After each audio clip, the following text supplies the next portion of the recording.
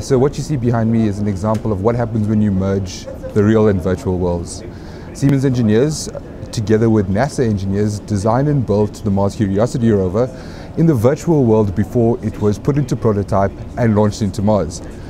Over 8,000 simulations were conducted by these engineers to ensure that everything went according to plan.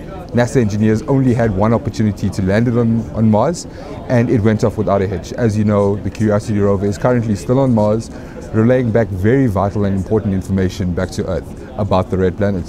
What I can say from a Siemens point of view is that it was a combination of many months of engineering and designing using our Siemens product lifecycle management technology, which is basically digital engineering, which is the frontier. It's where the industry is going. Everything needs to be tested virtually before it can be put into manufacture or be manufactured.